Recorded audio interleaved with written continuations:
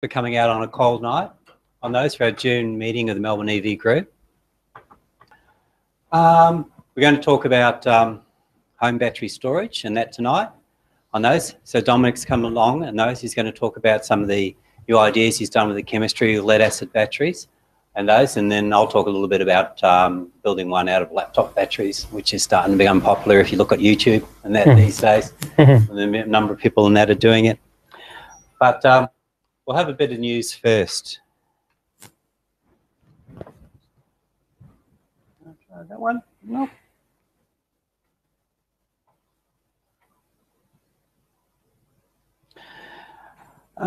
With a home power system, and when you have a home battery and that on your solar system, there's a lot more different ideas that you can do. You now have battery storage and that on your home solar. So this is a little video on those about selling it back into the grid. The world is changing, getting smarter, cleaner. All power to that. At Reposit, we're excited about the future of electricity because now you have a battery. You can choose to be an active participant in the electricity system. With the knowledge and freedom to choose how you use your electricity, how best to buy electricity, and how to get a fair price even when you choose to sell the electricity you've captured. And choosing to sell it back to the grid is important. As we add more clean energy sources to the grid, there can be gaps in generation. Right now, energy companies buy from dirty power stations to fill the gaps. You can use your home to sell them clean electricity instead. Put simply, Reposit produces software and control boxes for your home energy system. Think of it like a brain that ensures your solar, appliances, and batteries work together efficiently and effectively, which gives you the freedom to maximize your energy self-reliance and use as little from the grid as possible. Reposit has developed specialized software to understand your electricity usage patterns, gather weather predictions, and monitor wholesale market opportunities. Software that performs optimization calculations 24 hours in advance, determining how much electricity you'll make, how much electricity you'll need, and preparing your system for price spike opportunities. So, if you're new to solar power, or you've already got a system in place, check out our website or talk to us. Reposit already works with a large variety of solar and battery systems. Let's find an arrangement that makes sense for you. Then, come rain, hail, or glorious sunshine, you'll always have the energy to enjoy the day.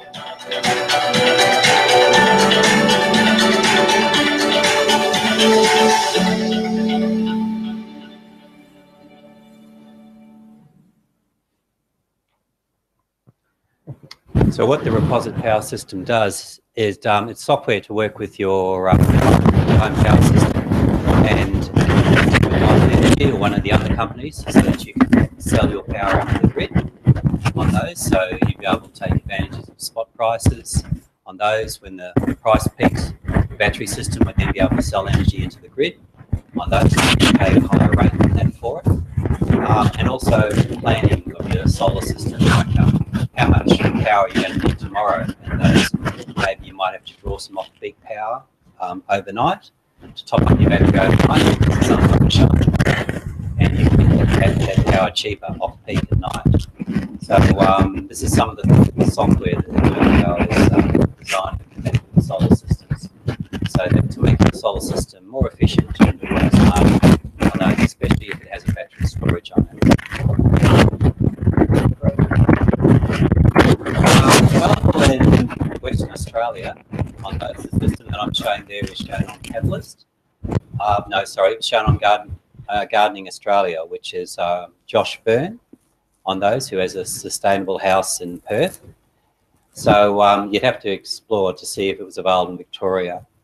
If it was, it'd probably be Diamond Energy. On those would be the company that would offer you feed-in tariffs or, a spot prices access to the national electricity market on those for it. So you'd have to look into that. The other news that's coming up, of course, is Pikes Peak is coming up again. It'll be on, I think, this weekend. It's on in the next few days. And I had a look on the website to see who was competing in it this year. And in the electric division, we've got Entropy Racing EVS. It was a car that was raced last year. The second one, I don't know. Oh, Rice Millen. Yeah, Rice Millen, he actually won the electric section last year. And Jijima with team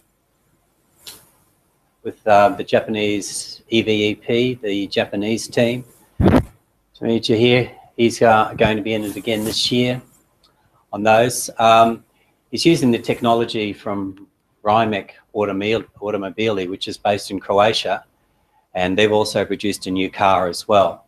So they had the Concept 1, and this one's now called the Concept S. So they're also updating their technology. And also this year, for the first time, we've got an electric production car on those. So it's a Tesla S 90D, the dual motor 90D. So it's the first time that a Tesla has gone into the Pikes Peak race.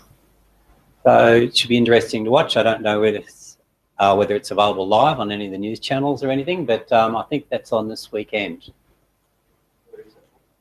It's in Colorado. It's in America. So it's a hill climb event on those climbing up to 14,000 feet. It's probably the best known hill climb event in the world. So it's their 100th anniversary, and that this year of the Pikes Peak hill climb. So I'd be interested to see in the news with this car here, Tamage's car. I know that they've changed the tyres on it, revised the braking, changed the aerodynamics on it.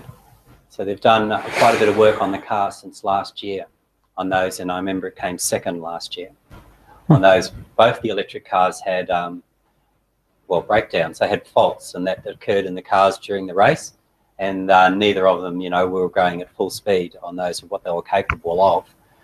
I think they still came first and second. I remember wow.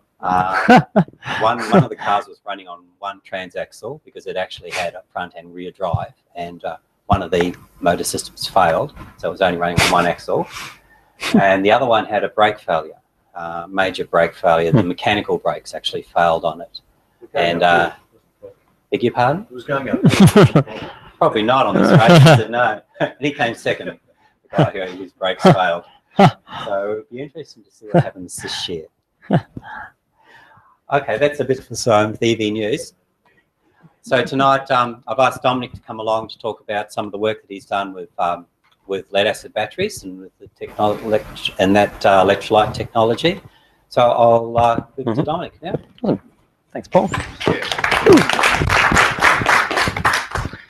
Okay, hello guys. So Dominic Hawkins is my name. Sylph is my first name, but people can't pronounce it, so Dominic is fine. And as Paul just briefly mentioned, did everyone hear me up the back? Yep. As Paul briefly mentioned, one of the things that I've been doing recently is getting around to present workshops and hands-on workshops and theoretical workshops on some of my research into alternative electrolytes for lead-acid batteries. So Paul and I know each other through working on electric vehicle, sort of on a retail rev bikes, and looking at lithium phosphate builds, NMC, NCA, different forms of lithium-ion battery setup, and that's all great.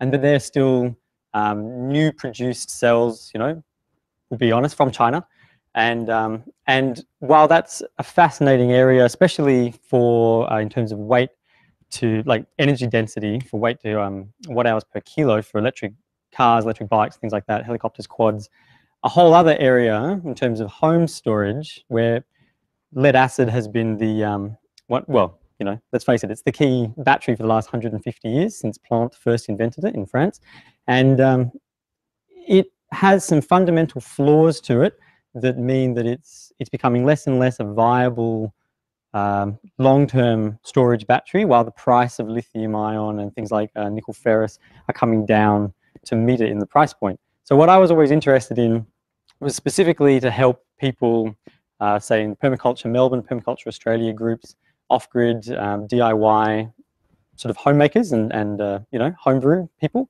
be able to take lead-acid batteries that are already scrap or second-hand batteries from landfill or from waste streams, and rejuvenate them, desulfate them, put them back into use. As well as that, being able to look at what are the key issues for lead acid that causes it to have such a small lifespan and number of total life cycle count, and how can that be shifted and changed so that you could put power back into the hands of an individual. So I don't know about you, but I'm a fan of homebrew DIYing, and the ability to sort of take a battery apart and rejuvenate it back together for another 10 years is fascinating. It fascinates me.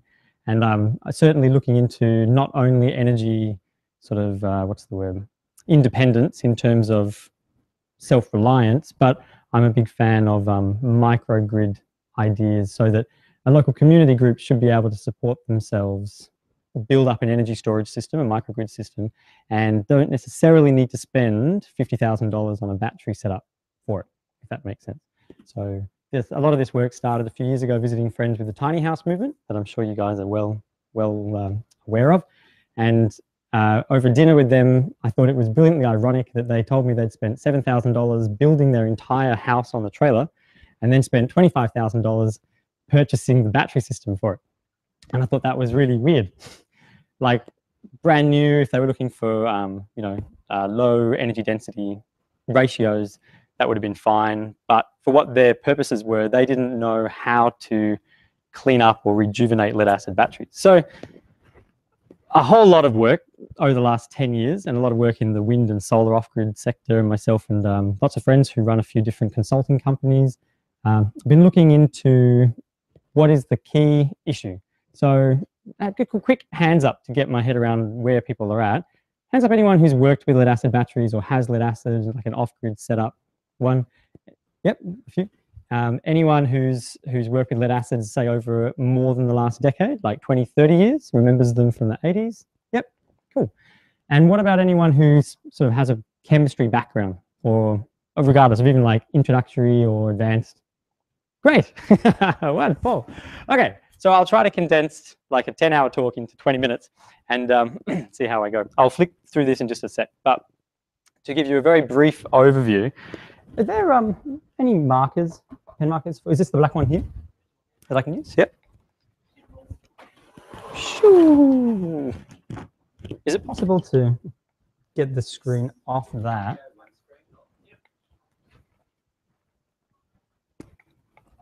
Awesome, thank you.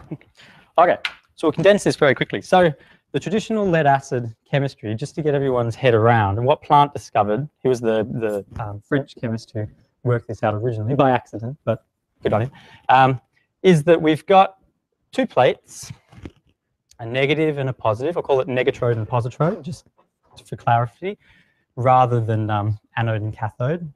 So anyone who uses the anode and cathode mentality, just bear with me. Negatrode and positrode. And this is in an aqueous solution. Any better pens? Do we know? Oh, actually, you know what? I brought some in my bag. I have a red one. Do you mind passing my little pouch? Oh, the other one, the green one. Yep. Thank you. I come with my own pens. Check it out. That's right. Done this before.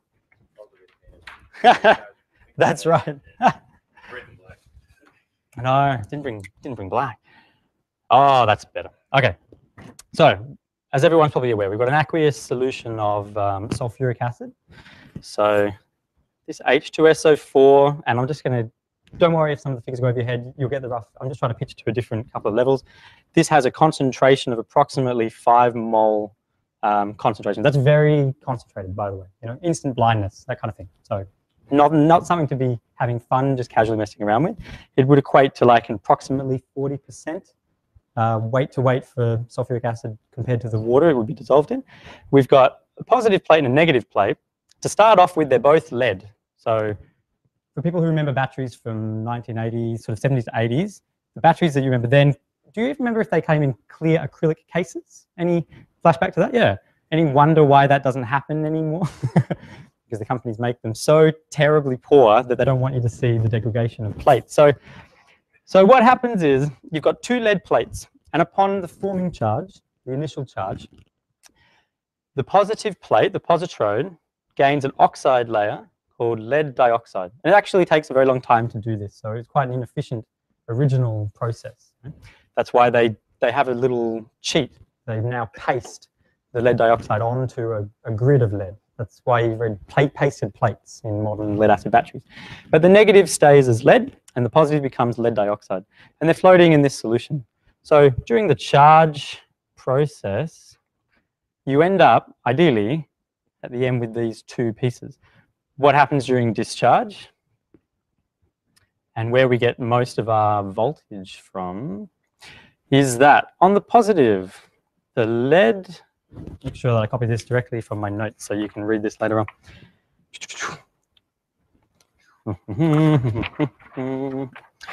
So the lead gathers some hydrogen, which it gets during electrolysis. When you charge the battery, there's hydrogen available. It forms sulfuric acid. The hydrogen is actually, this is a lie. This is actually more like this. It's kind of a very close bond of hydrogen and something called bisulfate. And so this shoots off and decides to form water with the positive electrode. This little guy loops together with more of these sulfate plus electrons that it gains from the negative pole. The discharge goes like this. And this whole thing gives us a very fascinating little piece. The final discharge reaction, we form something called lead sulfate, which is very important, and I'll talk about that in just a sec. And hence, this is the fundamental, what this whole paper is about, basically, and what I'm going to talk about tonight as to how we can fix this issue. We form lead sulfate and water. On the negative, the lead bonds with, go back to my other notes.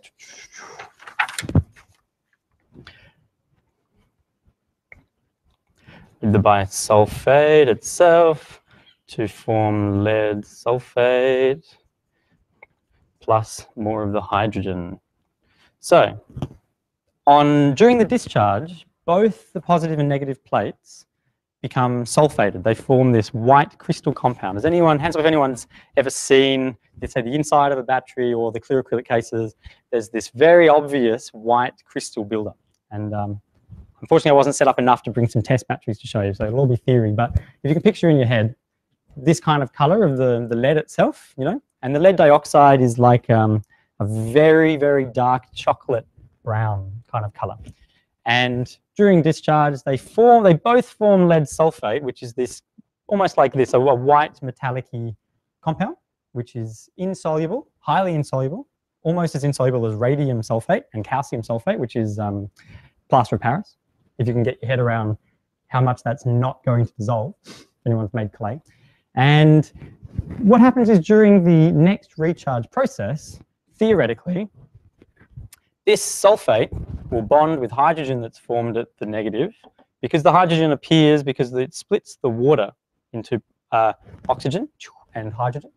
The hydrogen appears, it's meant to grab the sulfate off the plate and reform the bisulfate anion. And then on the positrode, the oxygen displaces the sulfate, has a higher reactivity. So what you find is that in very old batteries or sulfated batteries, like most car batteries after 3 or 4 years, if you were to take them apart, the positive, the positrode, is actually very clean. It still looks like that chocolate brown color. And it almost doesn't have any evidence of this white sulfate crystal because it gets effectively pulled off from the oxygen in the charge process. The negative just keeps building and building and building until it starts to, it's much thicker, yeah, than the lead, and it's a layer. So it starts to bulge. So, and you've seen bulging batteries, you see where the sides pop out. So the sulfate, there's all these plates very thinly put together with little separators, and the sulfate builds up and up and up and pushes them out, breaks the separators and can short between plates, and then pushes and bulges the plastic of the case itself. So you get all this mechanical damage and so on and so forth.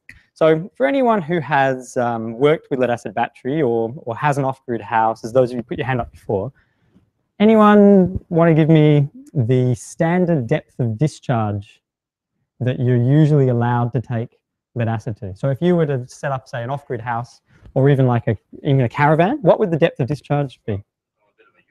Yep. Yeah. So 50% is like best case scenario. And that would be for ideally tubular wound, spiral wound, deep cycle, batteries.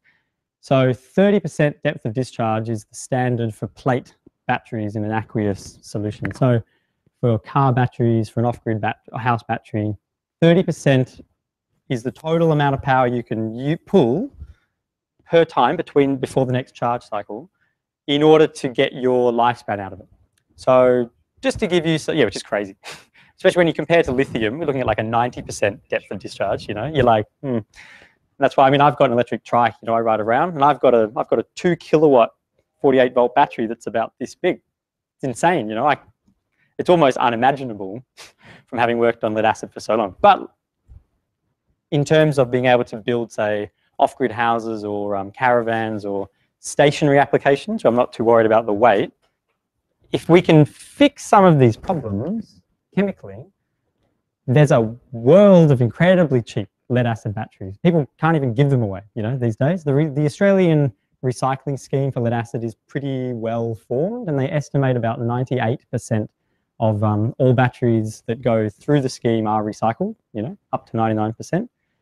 Standard kind of figures from independent researchers show that it's more like 60 to 70% of all batteries in Australia even make it to the recycling scheme. They either sit in garages for decades on end, or they get dumped on the side of the road. India and Africa and those kinds of countries who don't have the infrastructure have a massively lower recycling rate, you know, like 3 to 5% for India. And friends of mine who do humanitarian work overseas send back, one of them sent me a photo, Tim Webster is his name.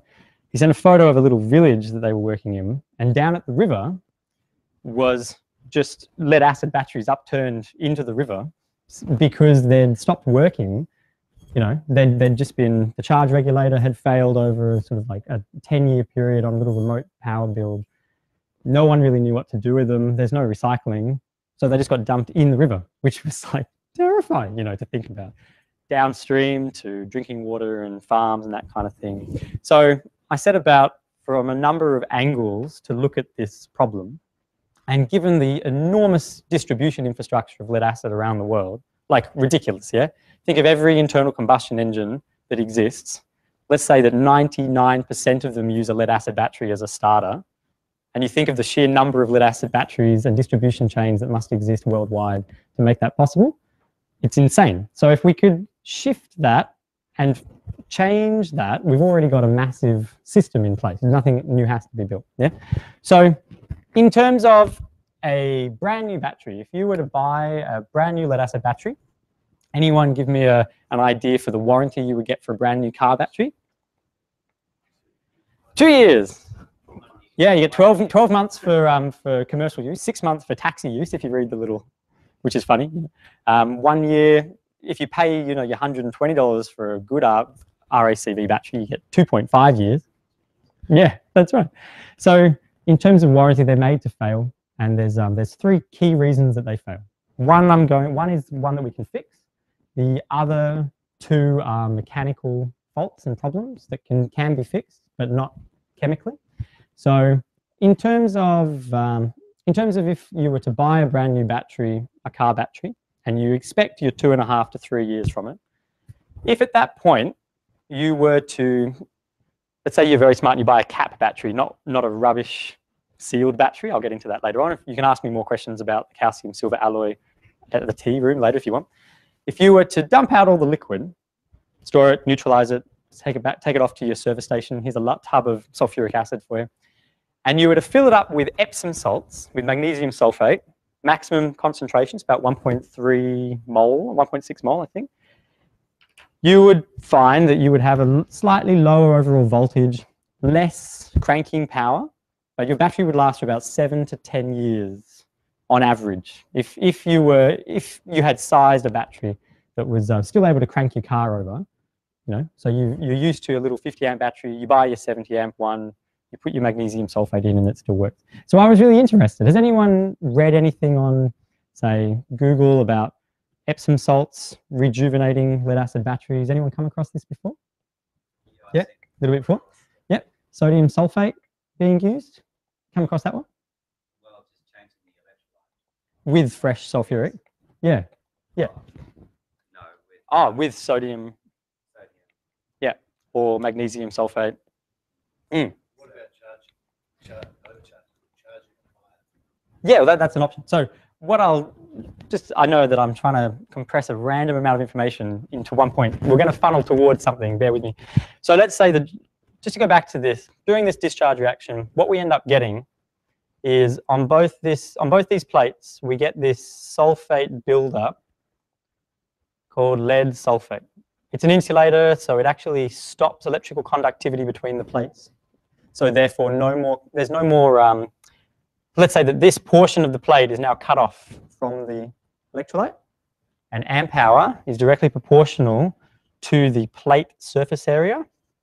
So if you've halved your surface area, you halve your output of your battery, as everyone's seen, you know, like you have your old starter battery and it goes through winter and then you try to crank and the voltage is fine, but every time you turn your key, it just drops really quickly, like it can't deliver the amp output. What happens is that this sulfate builds up on the negative and it never goes back into the solution. So according to the spec sheets that you read, they make wild figures like 50 to 60% is returned, which is, I don't know where they get those figures from. It's more like 20 to 10% that I've observed. So the depth of discharge, the 30%, it's called DOD, the maximum amount that you're allowed to drop, to take out of the battery each cycle before charge. That figure, they couple up with their life cycle. So, you know, you buy your 2.5-year car battery, you buy your 7-year off-grid deep cycle battery. If you really have money, you buy your tubular wound 15-year deep cycle batteries, you know, from SRLA or like Optima, those kinds of companies. The life cycle, the number of 100, 700, 400 cycles means they've determined if you were to take the battery down by 30% each charge cycle, how long would it take before you completely sulfated the entire negatrode? At which point, or let's say, they say up to 80%, you know. So of 80% of the negatrode is sulfated and you'll get 20% of your total output. That's how they get that figure. So when you buy a lead acid battery, and if they tell you, oh, it's got 700 life cycles, you can be like, right, so that means that after 700 times of dropping down this amount, this plate will be basically white, and I'll have to bring the battery back to you, which you'll take, by the way, for free, and then you'll sell me another one. Very smart. Anyone, where we said before about the 50% depth of discharge, anyone care to hedge some ideas? If you've got your deep cycle battery, anyone bought a deep cycle battery? Caravan, camping, anything like that? Yeah? Yeah. Totally. AGM, gel, and flooded valve regulated. So there's 4 different types. They all suffer from the same sulfation issue, but the AGM and the gel have a slightly different way of maintaining sulfate in the compound, so they can increase their life cycle and reducing shedding and corrosion. But I'll talk about that later. So you've got let's say you buy your $150 deep cycle battery, yeah? And it comes with a 7-year lifespan at 30% depth of discharge. Anyone care to head, just to guess, if you were to decide to take that to 50% depth of discharge, casually, you know, each day, any idea how much it would reduce your life cycle by? How many years of life you might expect out of your 7-year battery? Oh, it's slightly better than that. It halves it. On average, every 20% drop of DOD will halve the lifespan remaining, which is insane, yeah? So any single time that you drop to that 50%, you halve the total amount because the sulfate builds up and is very hard to dissolve back in at such a high acid concentration. So from looking at this years ago, I stepped back and I thought, well, the obvious problem is the sulfate buildup.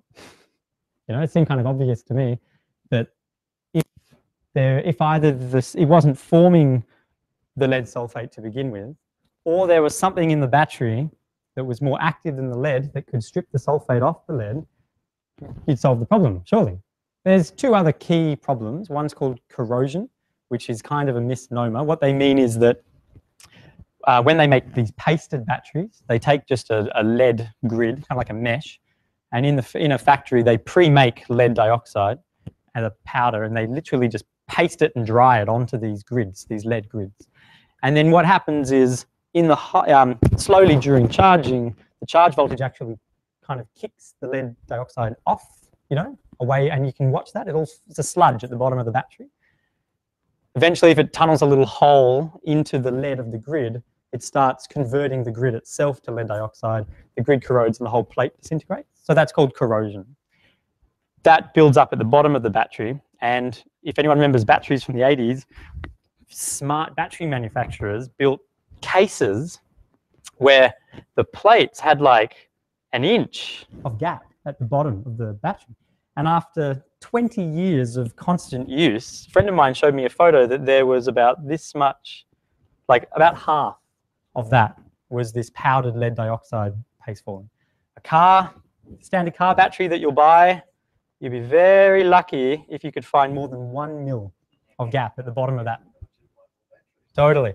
Well, what happens, because the lead dioxide is conductive, as it builds up, it shorts out plates, and then your battery's fine, but it drops to 10 volts, and you don't understand why it's still running a light bulb. If you still short it out, you'll jump 5 meters into the air, but it can't start your crank over anymore. So then you buy another one. So there's all these very kind of planned obsolescent tricks, to cause the degradation of lead acid, which is sad, because it could be a very, not that I think that it's a particularly environmentally sound option at all, but given the distribution network and the infrastructure currently, I think that it could be a very good contender for off-grid homes, especially given that the price of it, if you were to buy new, is still the cheapest rechargeable battery type in watt-hour per capacity. And if you're able to find a source of second-hand batteries, which anyone can, Telstra can't even give them away. The Melbourne Water Board, Yarra Water, they have them all for their water monitoring systems. They've got policy that they have to be replaced every 12 months. So if you know the right people, you can just get them shipped to your door, like 1,000 amp 2-volt cells at a piece, for free. They'll pay you to take them, $5 a battery. They have to pay to have them removed. So it's a really interesting kind of thing. Like on one side, you've got this off-grid market and this battery market that's powering ahead with new technology and new lithium, and new materials. And then on the other end, you've got old rechargeable chemistries, the nickel-ion chemistries, the alkaline chemistries from, I forget the name of the chemist who invented them before Edison stole it. You've got alkaline and sulfate-based rechargeable chemistries that have been around for like 120, 150 years that could work really well. So short of everyone going into manufacturing your own batteries with the best possible plate gap and all that kind of stuff, one of the solutions for this, like I said, is either to stop the sulfate from forming in the first place, or to insert something into the battery chemistry that is going to be so active that it steals that away from the lead. So let me fly through. This is a very big PDF. I ended up just quickly going to Officeworks to print 5 copies as well if anyone wants. But give me your email and I'm happy to send you a copy. Just want to show you some of this chemistry. Okay, so I know it's only on one screen, sorry. But what you're kind of looking at is some theoretical equations for, can you guys see around the corner? Yep. For if we were to take Epsom salt, so Paul mentioned that he's heard of Epsom salt being used. It's quite a thing. You can just Google and you'll see pages and YouTube clips of people saying, rejuvenate lead acid batteries with Epsom salts, and the YouTube clips are quite funny because generally it's people saying, so here's the really definite concentrations. You want to take kind of approximately about this much and that, and you do it, and then you shake it 5 times and you clap your hands and it works really well for about a month. And then it doesn't work anymore, and then they throw out the battery and get a new one, and it was a really good experiment. That's basically like the end of the YouTube clips. And I couldn't find, I looked and searched, I couldn't find any information of like database for university testing or lab testing for different sulfates. Talking to friends who are, I'm not a chemist, talking to friends, I've never been to uni, talking to friends who are like chemistry lecturers and PhD students in different forms of electrochem, And no one could come up with a database for me. And I thought, surely this has been done. Yeah, like if it was invented 150 years ago, surely someone's thought of using a different sulfate electrolyte than sulfuric acid. Surely, you know, like we can't have missed that by that much. So since I couldn't find one, I decided to make one instead. And to start off with, to answer some of the Epsom salt YouTube clips and chit chats, if we were to look at a battery that's been used already and it's got some forms of lead sulfate on the negative electrode, and also it's in a discharged state, so it has it on the positive, and we were to just empty out the liquid and refill it with Epsom salts, you know, just go to Woolworths, buy some magnesium sulfate, mix it up in water, don't even bother with distilled water. You know, that's an awesome, it's a fascinating myth, but the majority of the particles, the microparticles in the water that are going to plate onto the lead is kind of negligible. I wouldn't waste my money buying distilled water, especially if it's an old battery, yeah? So just to put in your head, if you wanted to do this experiment, just use tap water, filtered water if you could get it, and Epsom salts. It'll cost you about $2, you know? You were to pour out all the sulfuric acid and refill only with Epsom salts. During charge, you'll end up with hydrogen being formed at the negative because it's electrolyzing the water. You'll end up with electrons being pushed into the negative from your charger or whatever. And what happens is, in the presence, this is my theory, it's called the bisulfate theory, and it's the closest that I've been able to work out how it could be desulfating the battery, which is fascinating to watch. If you could get your hands on an acrylic case battery, I'll show you some photos of some later, you can actually watch the negative plate clean up from this color to this color in a matter of about a week. It's fascinating to watch. And it starts, conveniently, as the chemistry kind of tells us, it starts at the negative and it kind of webs out across towards the sections that are most far away from the bus bar.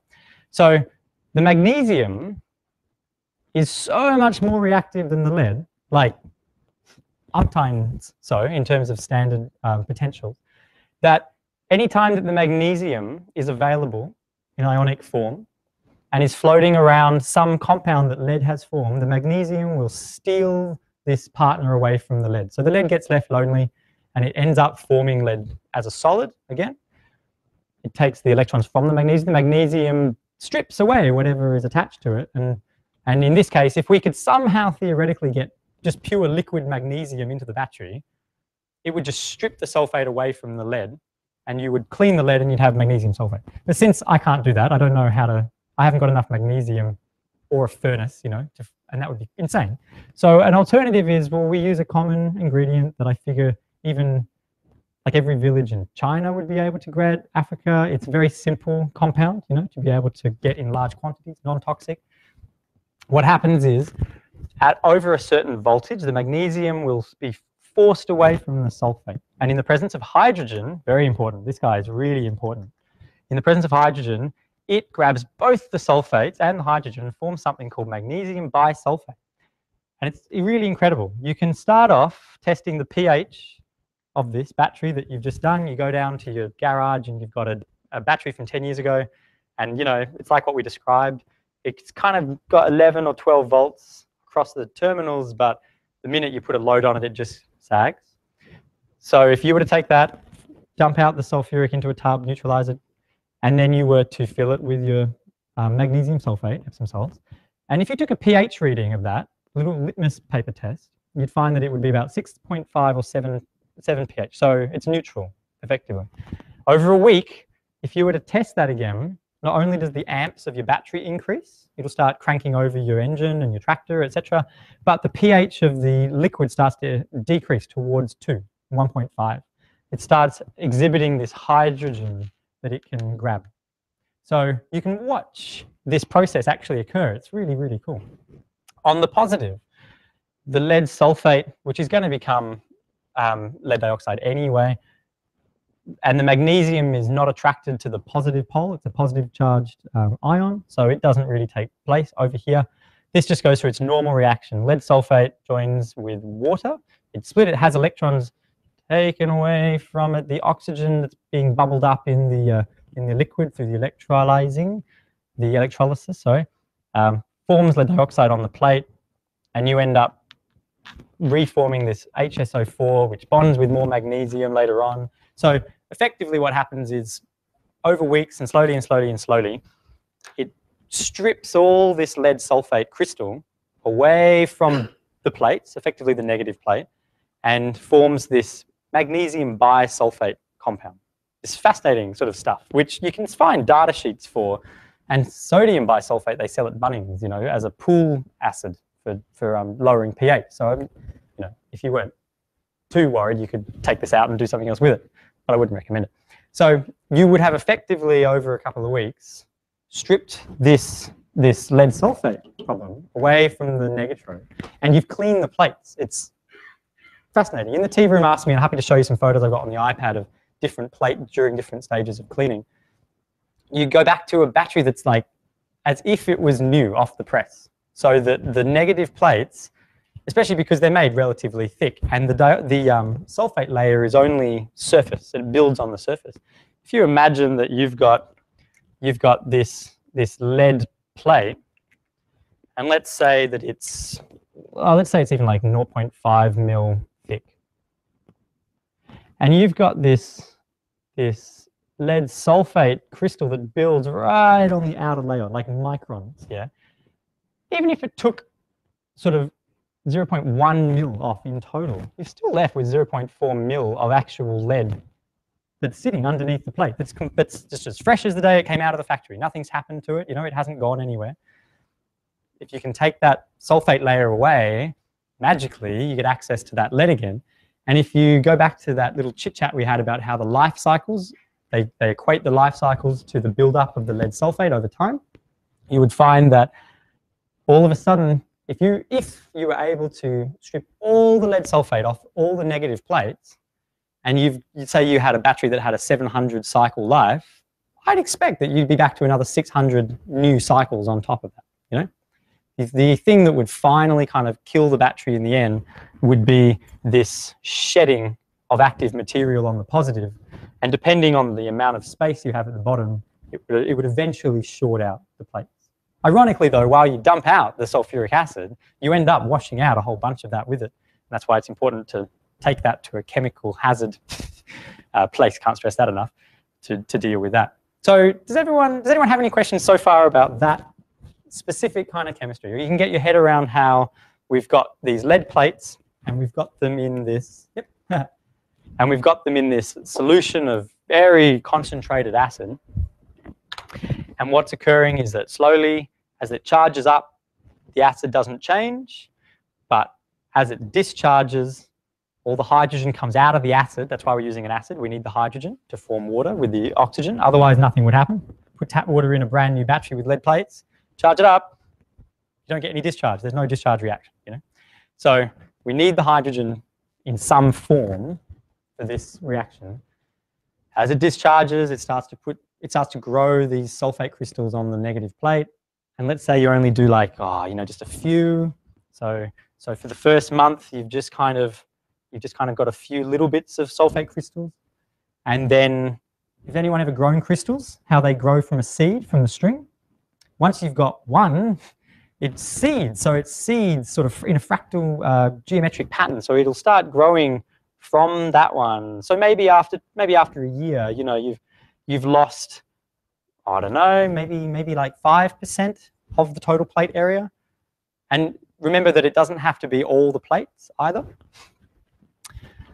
For some quick electrical theory, let's say 2, 3, 4, 5, 6. You've got your 6-cell battery, because lead acid's only 2 volt per cell. That's its, well, standard reduction. Oh, even my own things aren't working. And so in your car battery, it's actually, the 2 terminals are a bit of a misnomer, you know. What it actually is runs down into 1 cell, and then the next cell, next one, positive to negative, positive to negative, positive to negative. And when you do this, when you have batteries in series like this, the voltage increases, so it adds 2 plus 2, etc. So you get 12 volts. But the amperage stays the same, the current stays the same. So it's Ohm's law theory. And what that means is that the available amps will be equal to the lowest common denominator. So you could have a 100 amp 2 volt cell here and a 10 amp 2 volt cell there, and the maximum amount of draw that you will get is 12 volt 10 amp, regardless of it. So you can see how even if you had sulfate buildup on one negative plate, or one cell group rather, there's many plates per cell group, you've compromised the amp hour rating of the entire pack. And so the other cells could be perfect, but they start to dwindle away with you, and they don't get proper charge. And anyone who works with batteries, you know, that when they get out of balance from each other, it's all over. You know, the cells start to kill each other off in a way. You know?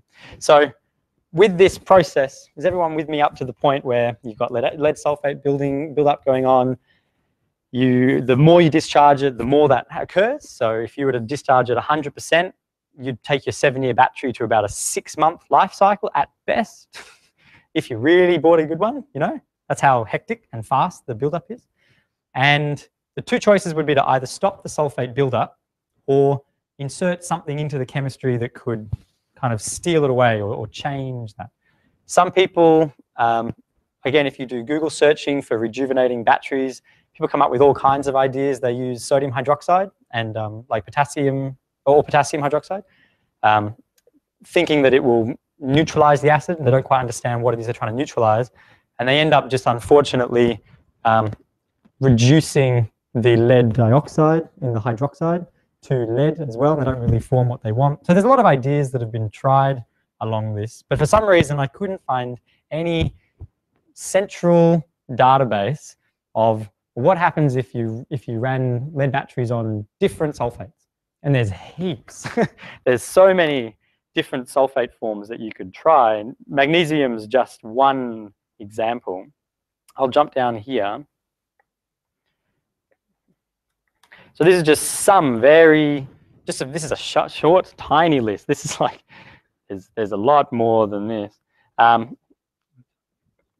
Yeah, going through the sulfates, and we don't have to use sulfate, you could use phosphates. Like it became very apparent to me that in an industry that has worked with lead acid for such a long period of time, there is a massive gaping hole of research into alternative electrolytes that could be used. And I think that the poor chemistry is being left behind for dead, which is fine in terms of like it's pretty crappy in terms of watt-hour energy density for, you know, watt-hours per kilo. So it's not like I'm going to strap lead acids to my electric bike. I don't want to strap 100 amp hour lead acids and try to go down the street, you know.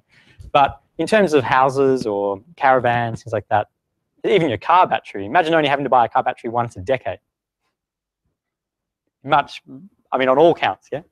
So looking at even just the list of sulfate options, the list is really large. There's a whole bunch of sulfates that are going to be usable, some that aren't usable. We obviously have to use liquid, like we need it to be an aqueous solution, liquid solution. So we can't use plaster of Paris. We can't use radium sulfate, which we wouldn't want to anyway.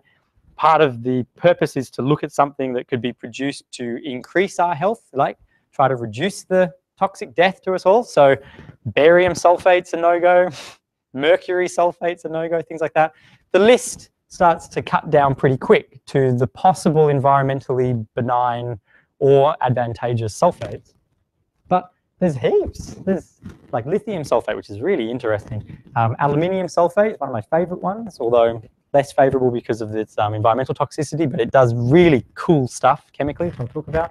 Iron sulfate, nickel sulfate, not so good.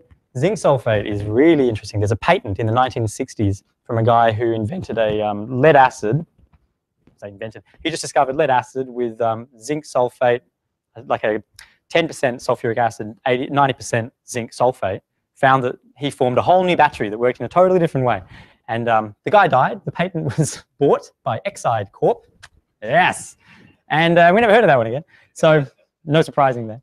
But just going through the list, there's like months, years of research. Sulfates, phosphates, nitrates. There's all different compound forms that could be possibly used. They do different things. They have different properties. So on one hand, I was interested in saying, well, where is all this research and why isn't it done? And if it is done in little bits, how can we pull it all together into a centralized system because the common person doesn't seem to know, you know. You hear about Epsom salts and that's about it. If you really go digging, you hear about sodium sulfate, and then that's you'll never find anything beyond that. Some people, alum, John Bedini, who's a sort of engineering physicist, sort of electrophysicist in the States, suddenly came up realizing he could just use alum, which is potassium aluminium sulfate. It's used for preserving food. I wouldn't eat it. I don't want to intake aluminium, but you get the idea. All of a sudden, same as like the zinc sulfate battery. Oh, he invented a brand new battery. We didn't, really, if you get what I mean. Like, it's just the work that we should have been doing the last 150 years. Slowly, and then there's a cult following of like, no, it only works if you stand on your head 5 times and you do a cartwheel on the 5th moon of the month. And so people have all kinds of weird results with it. And I wanted to go through and find out, well, if it seems so simple, and if all the resources are like massively readily available, what could possibly account for the enormous difference in test results? And then started looking into solubility, molar concentration, the stripping power of certain compounds. So, for example, potassium sulfate sucks. Terrible. Terrible as a stripping ability. Like its total amount, if you can see here, it has almost one of the lowest total amounts of sulfate that could be stripped per liter based on the maximum solubility that you could actually fit in the battery, compared to something like if we use sodium sulfate, and these are all just per liter, so doing the same amount of work, got 131 grams per liter of sulfate could be stripped theoretically off the negative plate.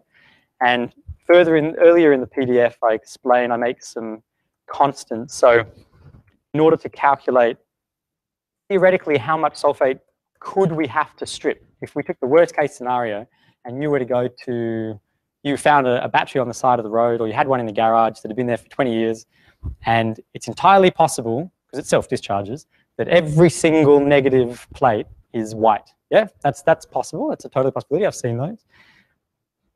We could theorize the maximum amount of sulfate in grams per liter that could be in the battery based on the concentration of sulfuric acid. And I won't go too far into that at the moment, but it's on the PDF. And then we can look at, well, what are our options in terms of stripping that? And already you can see why people get such success with magnesium sulfate in comparison to potassium and even sodium. But these are just one level of factors. There's so many other factors. Aluminium has one of the highest.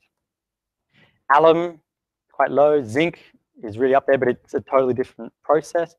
So this was just a small chart that looked at solubility levels, just to start to show people that there's all this data that should be mined, that people could be working on, you know, try to get anyone who is kind of thought about this or working on this at home, you know, to share data and kind of input like a bit of a central database and build some systems. Because I have seen, and I firmly believe, that very large off-grid battery backup systems could be built from scrap lead-acid batteries that have reached the end of their life. Not really. Reached the end of their current usable life in this electrolyte, and they're just being pilfed. A friend of mine who runs an off-grid, in fact, this is one of the best contacts I ever made. He runs a company called Aztec Wind and Solar. Aaron Rennie, a friend of mine who installs off-grid and grid connect solar and wind turbines, domestic and off-grid, etc. He says that on average, every year he does about 4 or 5 complete battery replacement sets for off-grid customers out in the country who bought batteries 10 or 15 years ago, and now they're at the end of their serviceable life. They're getting 50 to 40% of their total capacity now. They don't know what to do with them, so they just buy a new set. And he says on average for those houses, it costs them between $35,000 to $45,000. That's the removal cost of him to come and take the batteries away, the purchase cost of the new batteries, the installation, and then all the kind of labor, you know, back and forth. I thought, wow, like that's great for his business. Sucks for the people. I mean, you know, and so he's ironically helping me, even though it could terribly pull the bottom out of his business. But all those batteries, he basically gets $5 per battery from metal recyclers, regardless of amp hour size. So it's not even weighed by lead weight, you know? Imagine if they weighed it. Like lead is very expensive. in terms of recycling, you take a bit of lead flashing, you can get a lot of money out of that. Imagine if they weighed your 1,000 amp battery, you'd be chicking out $100 notes at a time, but they don't. They give you $5. And Exide and Yuasa, it's a Chinese battery company, they own the recycling systems, you know, so they get all those products back for $5 basically. And I think for a battery system that would have cost them maybe 25 grand 10 years ago, to get $5 per battery is ridiculous, laughable, yeah? And that even lithium, looking at life cycles, I do a lot of work. I have a different paper on reducing the flammability risk for lithium and a charge voltage regime. And looking at lithium's kind of, you know, NMC cells, 700 to 1,000 cycle life setup, you're still averaging about 5 to 7 years at less than 1C discharge rates. And on your electric bike, you'd be lucky if you were getting 5 years out of your nickel manganese cobalt lithium ion cell. So I kept thinking, like, all of these new technologies, their total lifespan is still really small, and it really still traps us into a kind of very expensive cycle of purchasing and repurchasing. And no doubt, I'm sure that we'll have lithium recycling centers set up in the same way, because they realize that they can sell you the batteries for a lot of money and then recycle them for $1 a piece, and they make a fortune. And you're trapped in endlessly buying lithium batteries or endlessly buying lead acid. And I wanted to fix that. So theoretically, I've not been doing this for 30 to 40 years, so I don't have that kind of data, you know, unfortunately. I'm only 30 now. I don't have the data of battery experimenting like that going back. But on current observation of how much it cleans up the cells and the test cells and examples, and given the kind of 10-year lifespans that the clients got of those before I got my hands on them, I don't see why you couldn't have a lead acid battery set that couldn't go for decades, you know, 20, 30 years. If you can just solve this problem, and you've got a very awesomely built contingency into the engineering, lead acid batteries should be able to survive for decades, not years. So this PDF and all of my workshops have been about taking people through the actual process, because everyone's terrified. And talk about it theoretically, it's great. When you get people out on a farm doing it, like we did a tiny house battery rejuvenation workshop. We got about maybe 40 people, and I was quite impressed. You know, a lot of people who'd never even serviced their own car battery or exchanged it before. People, like especially young people who'd never even changed a tire, and they were out in rubber nitrile gloves, you know, and goggles and masks and overalls, dumping battery acid out into tubs and neutralizing and mixing up. And I thought it was really empowering, just to help show people that you don't need to be a chemist to do some of this. There are some obvious health concerns and safety protocols that need to be adhered to, but it's not rocket science, you know, for want of a better word. There are a couple of extra things that I've discovered, caveats, but what I was interested in is, like, after we've stripped all this sulfate away and we've formed this bisulfate, which I've moved on from now, this magnesium bisulfate in that example, I thought maybe, wouldn't it be awesome if the very compound that we've created could now just be left in there and act as the new hydrogen donor, you know, in the kind of process. And I found that for some compounds that is the case, and for some compounds it's not. I don't understand yet why. And I assume it could be to do with different charge voltages, like where they separate and compound at different charge rates. I'm still exploring that.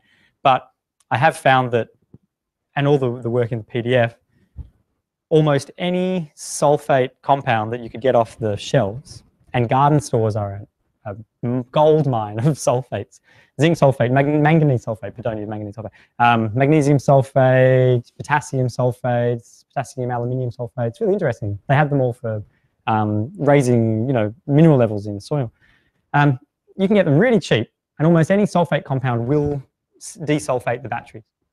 Not all the sulfate compounds will then allow you to actually use it as a proper battery, you know, to get all your amp hour back out of it. But even then, if you were to dump that bisulfate back out and just refill it with new sulfuric acid, you're still theoretically back to your 7 to 10 year life cycle again. So there's some options, and I'm still exploring more. What I'd like to come up with is like 1 or 2 quintessential compounds that I could present as a complete closed loop process that both does all the stripping, the desulfating, and acts as the hydrogen donor, as the acid for the future use of the battery, so that it'd be like a do once, forget about it, never have to think about it again, just top water up once a year. But I'm not quite up to that point yet. But I do get around and present this because a lot of people have heard of it, or they've never heard of it, or they've heard of it and they've read that it was a sham and they've just written it off and just go on to kind of not thinking that it's a viable option. So, yes. Yep. Well, the oldest one that I've got currently going was a 1.5 years ago on a 100 amp deep cycle 12 volt, pretty standard crappy battery from the Lion Corp, which is pretty crap. It was found on the side of the road and I thought, great, donor battery. Of 100 amp, I was able to get back to about 80 to 85 amp hour capacity out of it.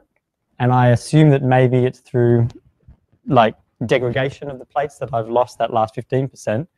But so far, after a 1.5 years, it's not particularly showing any signs of, it's just showing as if it was giving that 85 amp hour new again, as if it was an 85 amp hour battery. So, but it's only a 1.5 years of data. Hopefully in 10 years I could answer that question better. Yeah. One of the things I've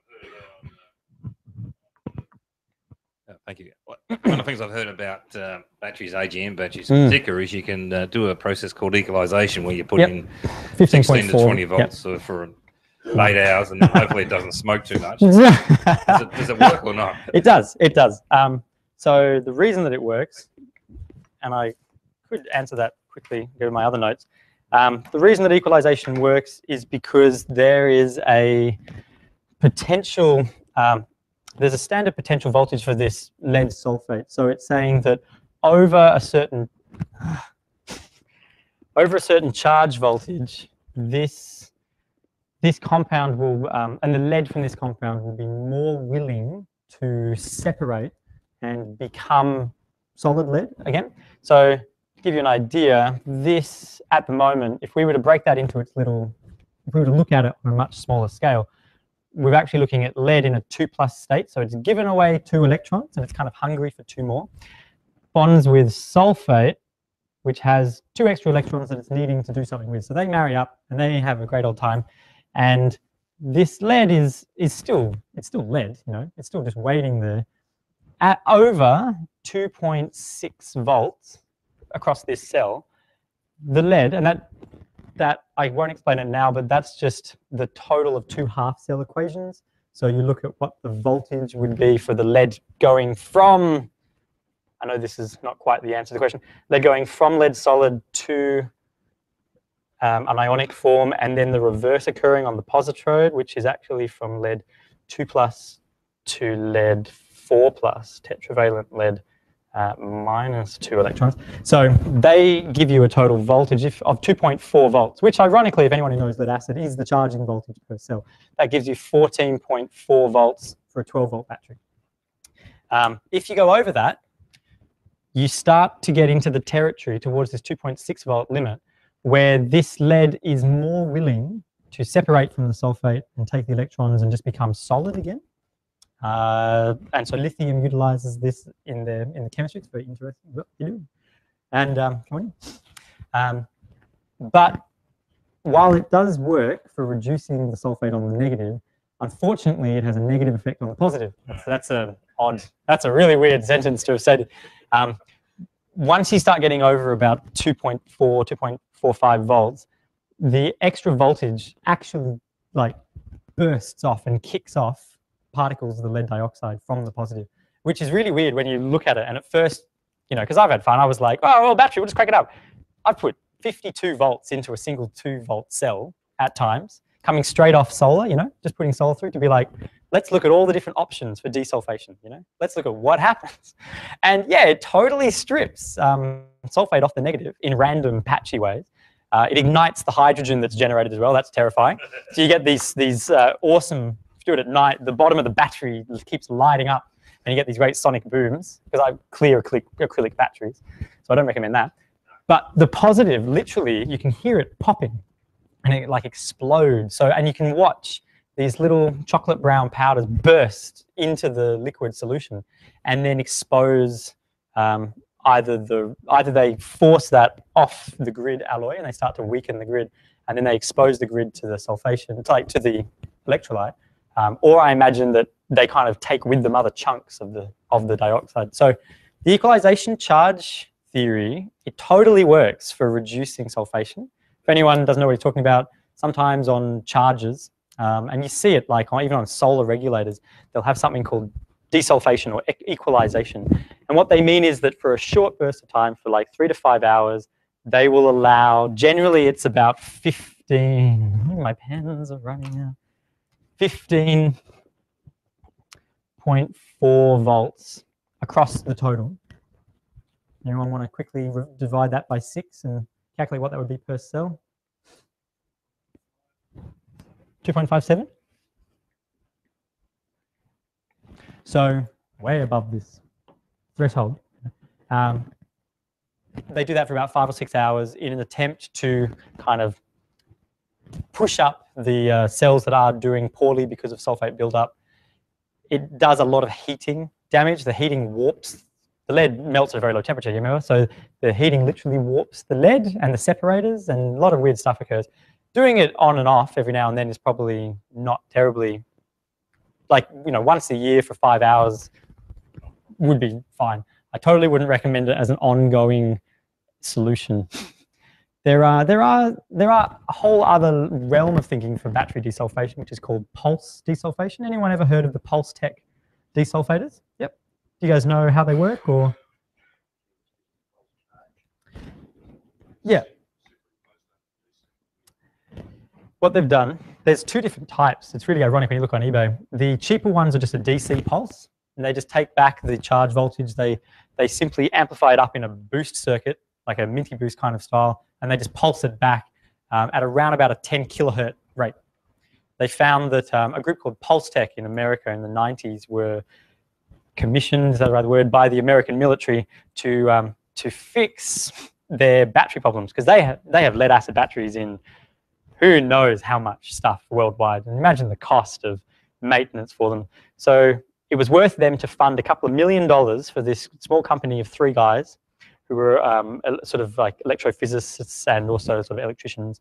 They realized that if they could vibrate the plates literally, like on a mechanical kind of level through DC and AC pulses at between 10 kilohertz and 15 kilohertz rates, the sulfate, like it's at about between 10 to 12 kilohertz that the sulfate crystal resonates. So it would become more ionically available in the liquid, and then it would bond with the hydrogen desulfate. And they're awesome. If anyone doesn't have one and you have lead batteries, I highly recommend buying one. They're amazing. They need to be left permanently on the battery. They do desulfate, and then they continue to give out their pulses, but they need to be permanently left attached. They do suffer if you ever have, with inverters that are having some really weird sort of back EMF sine wave stuff going on with the batteries, they suffer from voltage spikes and frequency on the DC line. So sometimes they die, and they are not cheap. But I thought an ultimate solution would be to combine, if you had the money, you'd buy a pulse desulfator, combine it with an electrolyte change, you know, desulfate them back, and then take off your pulse converter, and you don't need to buy one for every battery. You've got it then, and it will no longer sulfate over that time. But there are a few avenues, you know, for this. Even the Pulse Tech guys who have invented the desulfating pulse technology, they kind of claim it on their website. I think it's pulsetech.org is their website. They claim an increase of up to 5 times the life cycle of the battery just using the pulse desulfator. It's like, wow, pretty crazy. Yeah. Yep. Yep. Yeah. Yep.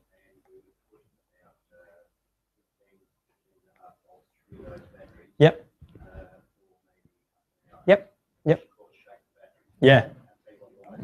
Oh yeah, the hydrogen gassing, the bubbling. Yeah. Yep. which is important because you need the hydrogen that's generated from the trickle charge to grab onto the sulfate that's been released from the plate. Yeah. Yeah. Yeah. Yeah.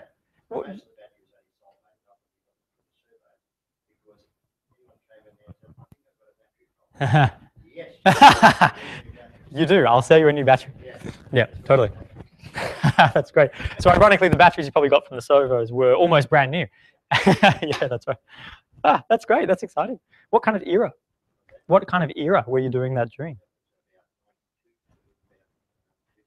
Yeah, yeah. And did you ever get into any of the pulse desulfating? Yeah, yeah. Ah, fascinating. People hear there's lots of different wise tales about different forms of battery desulfation. You know, there's a school of thought that's like higher voltage. There's a school of thought that says higher amperage. And so there's people with welders welding across terminals. And there's people like myself, you know, attaching 100, 200 volt solar banks to individual cells. And they all just do different things, you know, like it's just about charge potential, but effectively all of us, so everyone around the world who's trying to deal with this problem is just trying to deal with this little guy here. So I thought, wow, why don't we just get rid of him? Just get rid of it. Just kick it out of the way. One of the issues is that, at least as far as my chemistry understanding goes, I have not found a replacement electrolyte yet. If anyone knows one, please let me know, which would provide hydrogen to the same degree without any compound that's attached that would bond with the lead. No? No one put their hand up. Okay. So, like if, let's say theoretically, and this is actually an invention, if you could come up with a liquid hydrogen in the battery, it would just run practically forever, yeah? The only thing that would be left would be, well, not even the kind of acid corrosion on the positron. So as long as the voltage was stabilized, theoretically that would just be, in a perfect world, back and forward and back and forward. Who knows how many tens of hundreds of thousands of life cycles, yeah? But in real world scenarios, and I don't have supercoolers to make that happen, there are other acids, you know, hydrogen. People get a lot of success with phosphoric acid, orthophosphoric acid, H3PO4, which you can get from brewery shops. You know, they sell it as like a sanitizer. You have to make sure you get like 99%. Sometimes it's mixed in with soaps and stuff, and that's just, you don't want to do that. Poor little battery. But there are other people who've explored this, but to my knowledge, there's no one who's compiled it all together that I can find and sort of interested in coming up with something that could be a really actually valuable change in the chemistry, either to desulfate batteries from landfill or from waste stream so that people could build off-grid systems practically for free, or just to put them in brand new batteries, you know, get your brand new battery, buy it from RACV, dump out all your sulfate, your hydrogen sulfate. It's probably already sat on the shelf for 6 years anyway, but, you know, hypothetically. Fill it with a sulfate solution. You know, aluminium sulfate works the best, highest voltage output, charge voltage, and just drive off. If anyone's interested, you can come and see the starter batteries of my diesel van are laundry powder, sodium sulfate, rocking. I keep a voltmeter on the dash and I watch it. And the only times I've ever had problems, because I just drilled through, it was a valve regulated battery, yeah? So you just drill through the caps in the top, dump out the liquid, wash it a few times, try to get all of this sludge of the dioxide out. Refill it just with sodium sulfate, like laundry detergent powder, basically. And it's been great. I've been driving around for about a year. The only times that it's not worked is when because I haven't plugged the lids, I haven't plugged the tops, I'll do lots of, I live in off-grid, dirt roads, you know, and it sloshes liquid out of the cells. And I'll find that one of the cells is down and the plates are exposed. So I literally just found that if I just fill it back up, I can just get in and crank the engine and drive off. And I think that's great. Like those batteries were from 2007 as it was. And I don't see why they would stop working in any short amount of time, you know. Anyone, friends of mine or people come to the workshops, one guy just couldn't, like he kept writing on the Facebook page because he had this, like an Audi or something. It came with the stock battery that it had since 2009 and he loved it and he'd taken all the care and he, you know, trickle charged every time that anything happened to it. You know, his son left the door open for 5 hours, so he trickle charged the battery. You know, he's like was really onto it. And after this time, it was dying, and he had to jump start the car to get it to the workshop. We were up at Yarra Junction doing a tiny house build, so we converted a 24 volt 600 amp hour set to sodium sulfate, and we had all this sodium sulfate left over, and everyone else had left. And so it was just him, myself, and the tiny house owner and a couple of other people. And I said, well, why don't you just, you know, if everyone wants, like, go and get your car battery. We've already got tubs there's tubs of lead floating in sulfuric acid we have to deal with anyway. What's an extra car battery to it, you know? So we did. He went and he got it. We drilled into it, and you know, the liters of black sludge that came out. No wonder it was starting to drop down in voltage. Was pretty impressive. But anyway, we watched it. He held out no hope. He was quite a skeptic on it. We filled it back up. It cranked over straight away because you got to think, like, what causes the ability for the discharge reaction is both for the lead dioxide to be on the positive plate and therefore to be hydrogen in the liquid somewhere available to form water and allow this electron transfer process. So it must have just worked out to our favor that because he'd driven it 6 hours before, there was still sulfuric acid on the negative plate embedded in it, like kind of intercalated to the lead, enough that hydrogen could cause it to start. You know, I didn't think it was going to start without a charge. Anyway, he started, he drove off, and then he wrote me a message that night saying, I can't believe it. Like, I turned the car off, I turned it back on, I went to the shops, I turned it off. A week later, it's still going. You never had to trickle charge it. And so he just went on, you know, he jumped up like another 10 people for the next workshop, which was great. I haven't heard from him since, so I assume it's still working fine. That was September last year. That's right. But yeah, I haven't heard from him, so that's good news. But yeah, that's right. No news is good news. Yes? When you clean the battery out, what do you do? Yeah. Yeah. How do you neutralize them? Awesome question. So because we've been doing this on a larger scale, like workshops and just to paint you guys a picture, I'm aware I'm over my 15 minutes now, yeah? Okay, yeah, we could all be dead. Because we were doing large off-grid changes, so just to paint a picture, the 24 volt, 600 amp set that we did for this workshop, sort of the batteries would be about half the total, like half the length of this table and about as high in tubs, tubular wound, and it was about 82 liters of electrolyte poured out that we had to replace. So we had these massive tubs. So what we did was we took I got big blue, you know, those kind of chemical barrels you can get with the lockable lids, the big 120 liter ones, IPC barrel, with lots of goggles, lots of gloves, lots of masks, you know, if possible, a full gas, like, you know, respirator. But we're doing big scale. Keep dumping all of the used sulfuric acid out, and all the lead particles come out with it. Because lead is insoluble in the acid, which is the point of, like, I think its solubility is 0.00012 grams per liter. So it's relatively negligible. Over time, after like an hour or two, all the lead settles to the bottom of the tub, and you get just this crystal clear kind of, it's no longer 5 mol because most of that's gone, most of that sulfate's gone onto the plate. But it tested to be about 2.5 to 3 mol acid. So then what we did was we got another tub, and we ended up getting lots of cotton sheets. I was thinking, how can we filter this in a way that's like, can't just use a little coffee filter. We've got like 80 liters, you know, it's like, wow.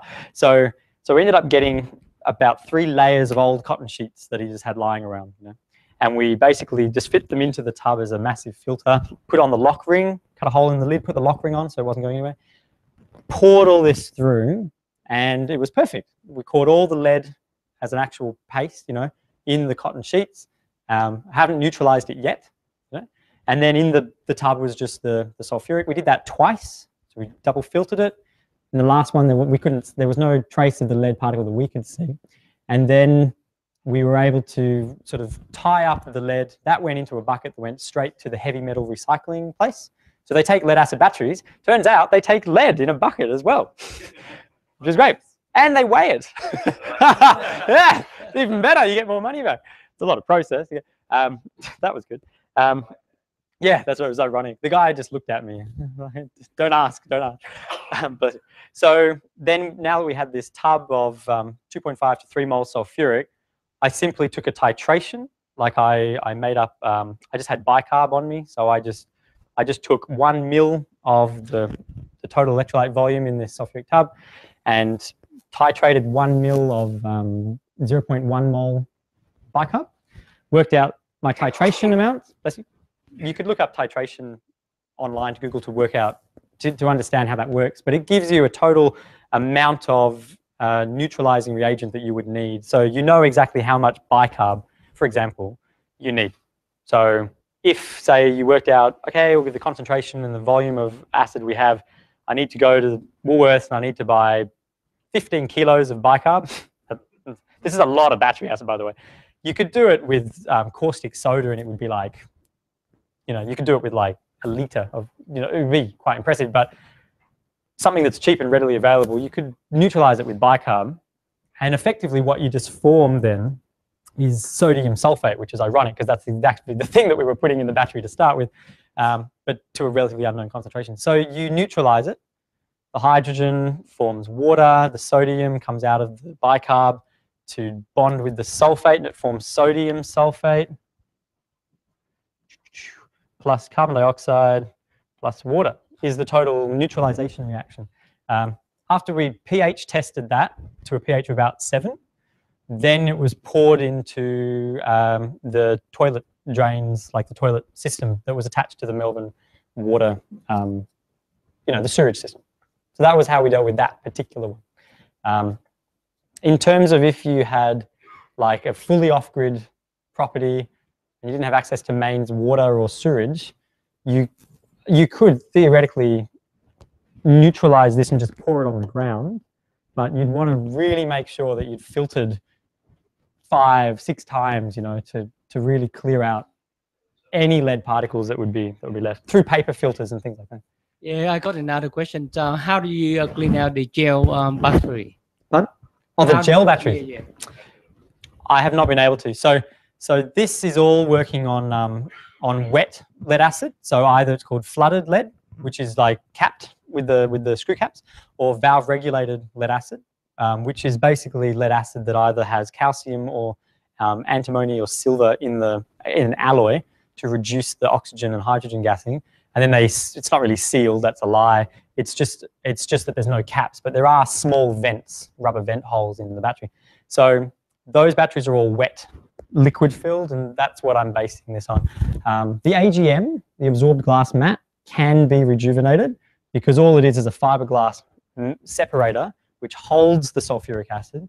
So I have found that if you literally tip the battery upside down and leave it overnight, just the sheer gravity will sort of displace the, not displace is the wrong word, it will draw out the remaining liquid from the AGM sheet, and then you can just top it up or fill it with your sulfate solutions. The gel batteries, I have not even started on. I know that some of the gels they use are like petroleum polymers, but I don't understand how to change that chemistry yet. So if you try it out, let me know. So what would happen to the battery?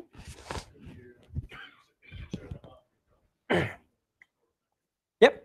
So what we ended up doing for one of the case studies, because what I wanted to do was start gathering data for this. So I ended up doing case studies for lots of off-grid rejuvenations, and they send me voltage data and amp hour discharge rates every month and C rates, because I wanted to build longer term data than just my own experiments.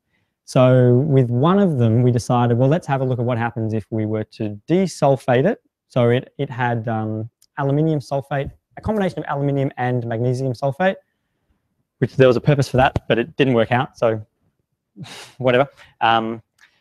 That was just run on a kind of deep discharge and charge from solar for 6 months. And then that was all, there was a second workshop, we poured all that out, and we wanted to replace it with sulfuric acid again. So what we did was, when we had the initial rejuvenation workshop, and we tipped out the first batch of the battery acid, again, we filtered out all the lead particles. We kept this, that one was like a smaller battery, it was about 55 litres of electrolyte. So we had this tub on his property of, big death face on them, like, definitely don't open this. And once we came back for the second workshop, we simply, we simply dropped we kind of let the lid off that to evaporate down to a concentration that we wanted, and that allowed us to fill up all but one of the cells. And then we went to Battery World to get some sulfuric at 5 mol to fill the last cell. So we were able to just reuse that. If you had a source of greater concentration sulfuric, you could definitely just mix out your concentrations in water and get back. But the average, the standard average is about 5 mol. They vary between 4.5 and 6. Because ironically, since the hydrogen is, the grams of hydrogen that are available in the liquid is directly proportional to the amount of oxygen that it can displace off the positive. So if you have a very weak acid, and you say you've got, let's say you've got 1 gram of hydrogen per liter available to strip, and I'd have that I can calculate, but the grams of oxygen I can't even calculate. Let's just hypothetically say 50 grams of oxygen on the plate, that's made up. No one quote me on that gram of oxygen. I haven't weighed the oxygen on the plate. You can see how there's just not enough hydrogen in the liquid available to do anything more than strip 1 gram of, or not even that, half, 0.5 gram, into H2O. So if you can increase the concentration of the acid, technically you start to increase the amp hour rating. Some cool experiments, if you want to do, if you're having fun, are to dump out your battery acid of your 100 amp battery, your deep cycle, refill it with 18 mol sulfuric acid, and draw 350 amp hours out of your 100 amp battery. But it'll be dead in about a week. Like, the rate of sulfation is so, especially at that, like an 18 mol, would be so excessive that it just would just disintegrate, And then conversely, you could have a lower concentration of sulfuric acid, and you'd extend the lifespan of your battery, but you'd have compromised, instead of 100 amps, it might only give you 50 amps, something like that. So there's a whole, see what I mean? Like, there's so many little areas to this that I, for one, would love to see a lot more centralized databasing and information about. I think it would be awesome to be able to go to a battery shop, and on the shelf, you buy your batteries by your metal sulfate that you're interested in the properties. You can be like, oh, I'll have a magnesium sulfate battery today, and aluminium sulfate. They have different properties.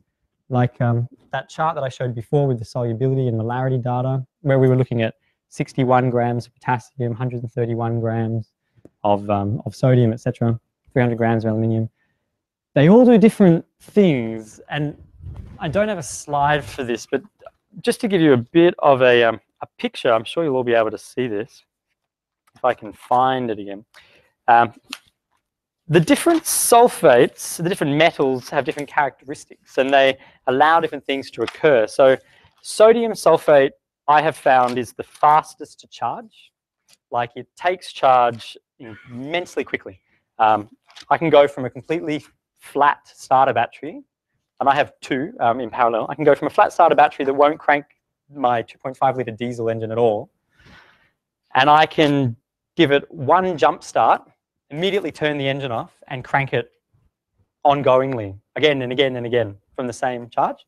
Really weird. It's fascinating, And I think, so there's something going on with the sodium in how it's attracted through electrostatic forces that is different from the actual plate reaction. And I'm still exploring that. But that's basically how lithium works. The lithium, hopefully, doesn't necessarily form a compound with either electrode, but it just gets moved and held in polarity near the anode, and then discharges back in. So it'd be interesting if you find out that a similar process was actually occurring.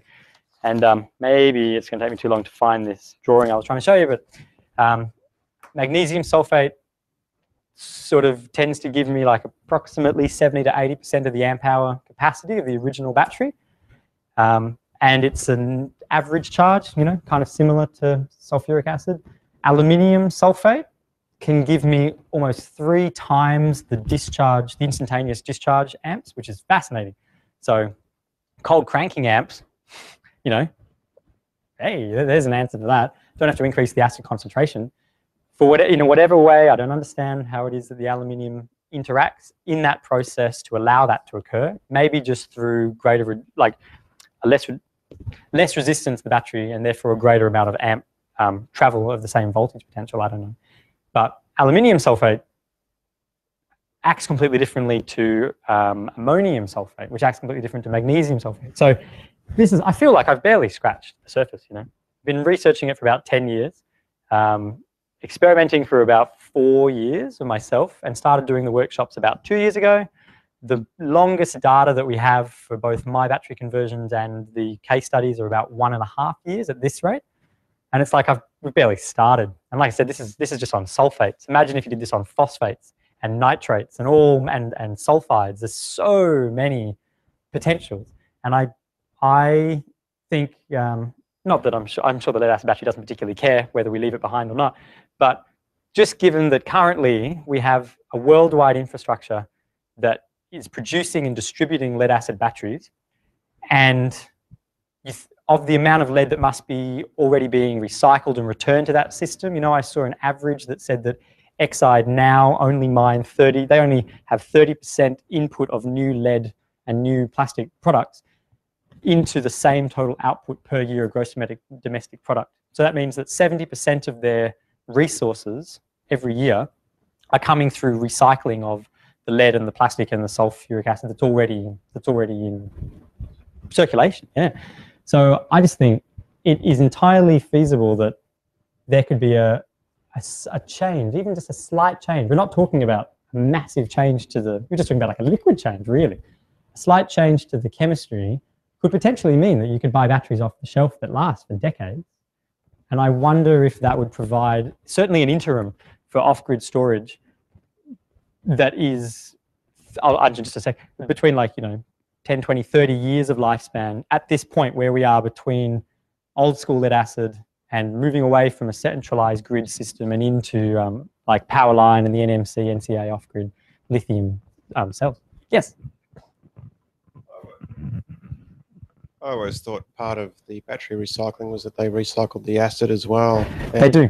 So have you thought of taking your acid somewhere instead of just pouring it into the sewer? You mean like I said, we do we neutralize it as far as we can go, testing on pH, attempt to sort of remove lead out of it. But I would much more prefer to be able to take the whole tub, you know, lead included, to a HazChem company in place where they have all the infrastructure in place to do that. I think that would be a much smarter idea. What I have found, I only approached one place, I can't remember their name, in Camberwell, that were working with ChemWatch or HazChem, I can't remember the name. They basically were disinterested in working with myself and my team for that workshop because we weren't a business that was, we weren't like a battery recycling business. We weren't something they were going to form a contract with. And it was a shame because I think that would have been a much smarter idea. So that's why we ended up coming up with a solution, a solution at that time. It's certainly not the best solution. And I think that if there was if something like this was to be more available for homebrew kind of setup and for the you know, builders, engineers in the garage kind of mentality.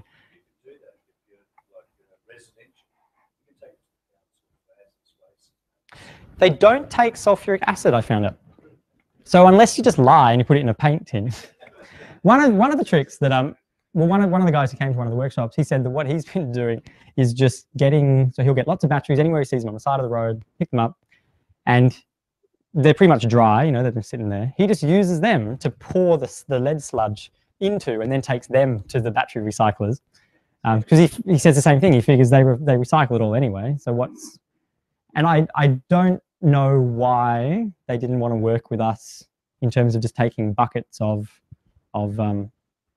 sulfuric acid at varying concentrations.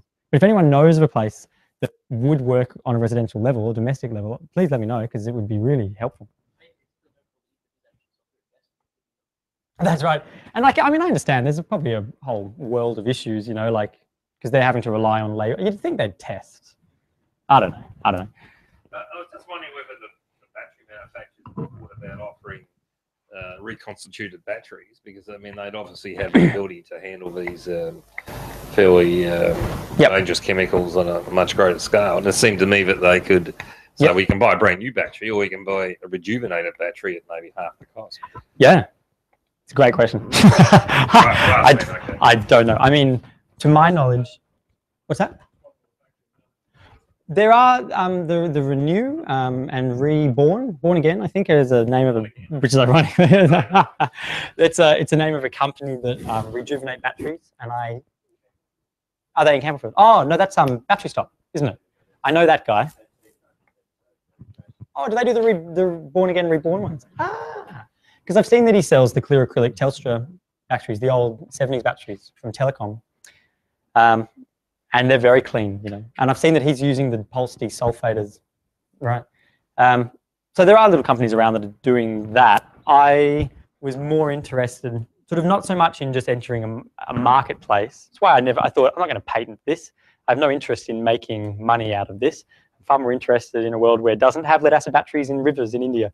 So under a Creative Commons license, and then workshopping to try to just see, has anyone else worked on this? Is there a collaboration of information? Is there anyone who's interested or in a position, you know, who either has worked with batteries in the past, has communication, that kind of thing, just to start a process of seeing whether or not it would be possible to utilize the current enormous lead acid infrastructure and create something that could last for decades and be an interim, even if at the least, be an interim off-grid storage battery between where we currently are and the shift towards better battery technology. It's no lie, like everyone would have to agree that there are obviously better battery technologies just over the horizon, you know, and I think we've just seen the beginning of it. So in the next 20 to 30 years, it would be unfathomable what the sort of energy density, watt-hour to kilo ratios would be, the nano-tubular style batteries, like all that stuff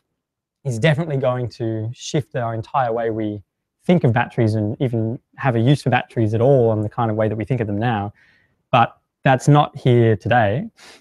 And I think that there's too many environmental concerns at the moment in terms of the infrastructure we have and the mismanagement of our resources.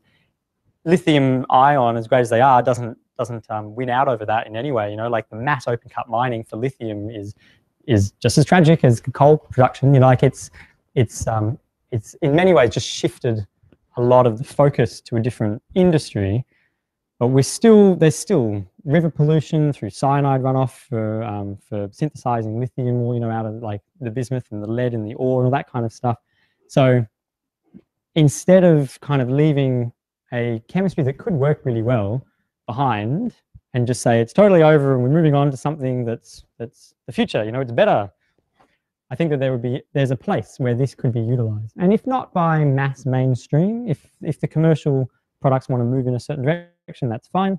But I have certainly started working with permaculture groups and off-grid houses to start building very large off-grid lead-based battery systems for free. And that seems to be a catch. It's amazing when you write a workshop and you say, you know, 50 kilowatt hour lead acid battery system for free. You get 100 people. It's fascinating. It's amazing. And then you just talk about the process, and then they think that you're crazy. One guy asked me if it was my PhD that I did, which was brilliant. I just said no. I didn't actually, you know, sort of go into, maybe it should be someone's, like maybe someone out there wants to do that. So that's basically, I'll sort of leave it at that in terms of presenting information. Any other questions, I'm happy to answer or chit chat, and we can pick my brain further later. Oh yeah. Nothing to do with batteries. Oh yeah. I rode a bike here from Coburg and doesn't get a lift home. Woo! There's a headwind. Nice. Oh, great. Ah.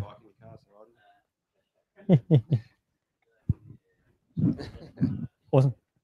Awesome. Okay. Sweet.